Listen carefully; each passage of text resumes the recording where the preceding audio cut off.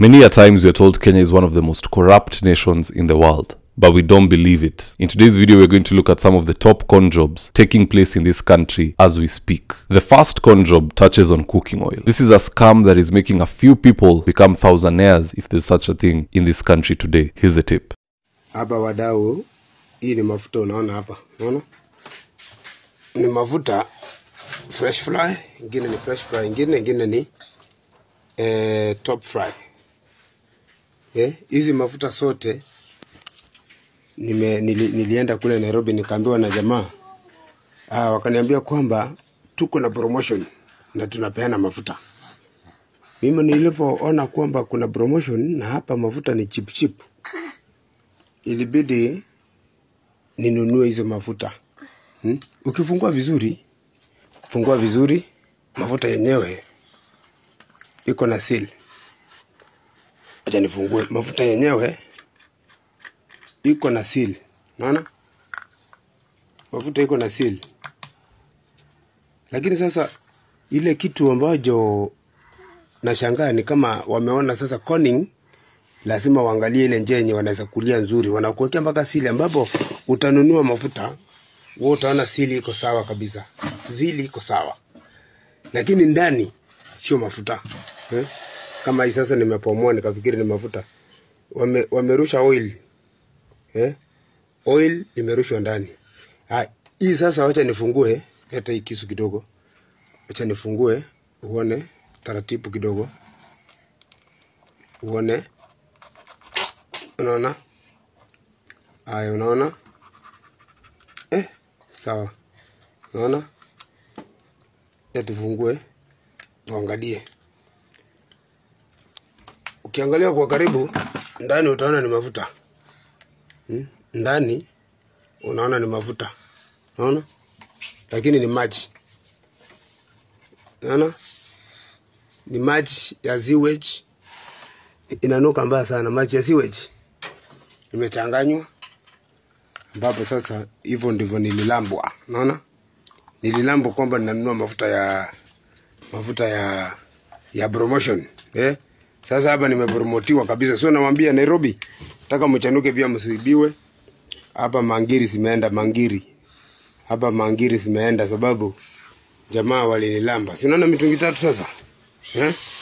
Na siona hizi mitungi tatu. Hizi mitungi tatu sasa.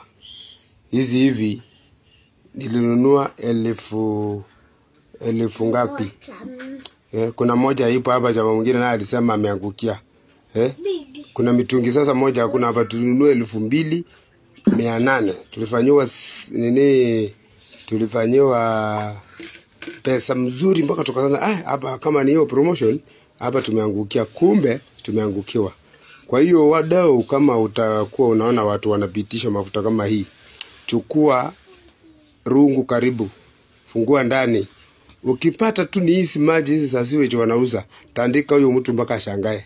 Tandika kama ni kutandika, tandika. Kama polisi uko karibu, peleka yeye hapo.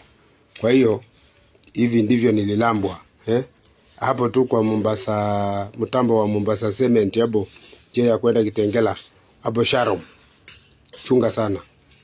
Chunga sana. Heri niwaambie msilambwe pia, sababu mimi nisharambwa, shalambwa hapa nimejua. Sasa ndo naona na mwenzangu yeyote ambaye utakuwa unapita hizo barabara.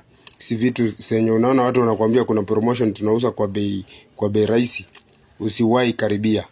Asanteni. I guess that confirms what we've always known.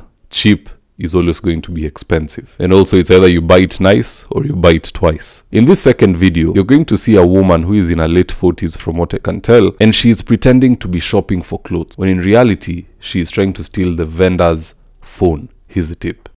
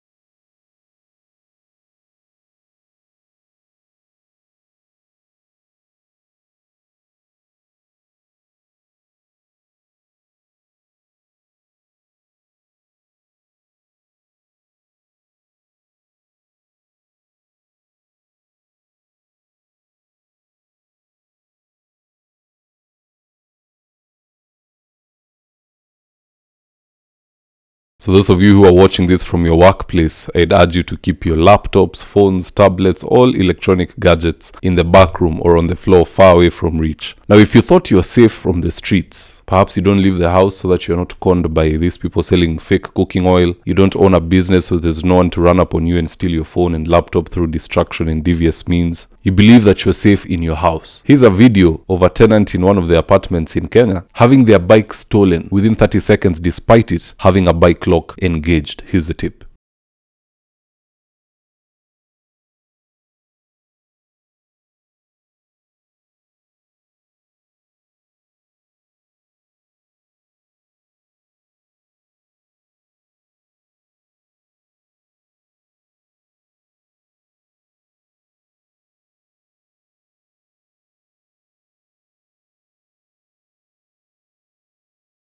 Now, if you're a business owner or you're skeptic about the area that you live in, what are some of the things you can do to prevent such occurrences from taking place? First up is install CCTV. It'll go a very long way in helping you and the police officers and the general public to identify burglars at any given time. Most of them are so sloppy, they forget to wear their masks, or even at the very least to check for CCTV. Second thing is never trust anyone. Never. It doesn't matter what car they drive or if they drive or how expensive their suit looks or even their haircut. Let that not mislead you. I was once a victim. You know, you cannot be in Nairobi without being conned at one point. I remember I had a Nikon D3400 when I was in university and I had really saved for that thing for over a year. You save pocket money, you save this, so I finally bought it. But after owning it for a while, I discovered it can't help me. It has no external audio input, so it's technically useless for what I intended to use it for. So I put it on the market. I said, let me sell this camera, I get my money back because it's in mint condition. And then I can take that money to buy the furniture that I need because I was setting up a business back then. So I put it on the market, Gigi to be precise. I think at the time it was OLX. So I get a call from somebody. He asks me, where are you located? I give him the location, but he tells me, I was to come there to check out the camera, but my car is having some issues and I'm having it serviced at Ngara. Can we meet at Ngara? I said, no problem. We met at Ngara right opposite Post Bank. At that point, I'm 19. So I'm thinking, I'm meeting the guy and he's driving. So this is somebody who looks like he has the money to give me for the camera. So I get in the car, co-driver. He looks at the camera, says it's okay. He puts it in the back seat. So the guy tells me, the camera is fine. I've seen it. I've seen the warranty. Everything is okay. My office is right there. Let's just walk there. We leave the car here. I tell my employee to give you money from the register for the camera. Sounds legit. Again, you're 19. Yourself, you don't own a car. This is somebody with a car and he's in his late 40s, a gentleman. So you're seeing dalili ya kulipwa iko. So we walked and we got to the office. Once I was there, he tells me, wait here, I'm getting the cash. I can see him walk in. So me, I waited. Turns out, this office has a back exit. The guy left, walked back to the car through the back alley and drove off. I waited 1 minute, 2, 3, 4, 5. I felt this is very suspicious. I ran to the parking lot. He wasn't there. The guy at the parking lot, he's tasked to write the number plates of every car coming in and out. That specific car, he didn't write it down, meaning they're in cahoots. They're working together. I went to the police station. I don't know what it's called, close to Ngara. They don't even bother helping you. What they tell you is, oh, umeibiwa camera, watch hata wewe, mwingine ameibiwa gari. They're trying to console you by telling you someone else's problem. So the guy was never found, but such is the case in Nairobi and Kenya at large. So wherever you are, just always try to be safe. This is a very tricky country, especially with the high cost of living. You can be texting, someone steals your phone, you leave your car. Axio is being stolen a lot in this country. If you're owning an Axio, you'd better install 2 or 3 trackers. These are some of the things which are being stolen. But either way, that's a deviation from what we normally do. I just felt I should give you guys a compilation because this country is getting out of hand. Now do drop me your comments in the comment section below. I'll do my best to read them and to give you a response. And in the event you're here for the first time, please go on and hit the subscribe button. And if you're watching from a different platform, just head on over to YouTube, search for mzitowafula, hit the subscribe button. You're going to be getting a ton of content of this nature. If politics is something you're passionate about, this is definitely the one channel that you really need to subscribe to. Alright guys, adios.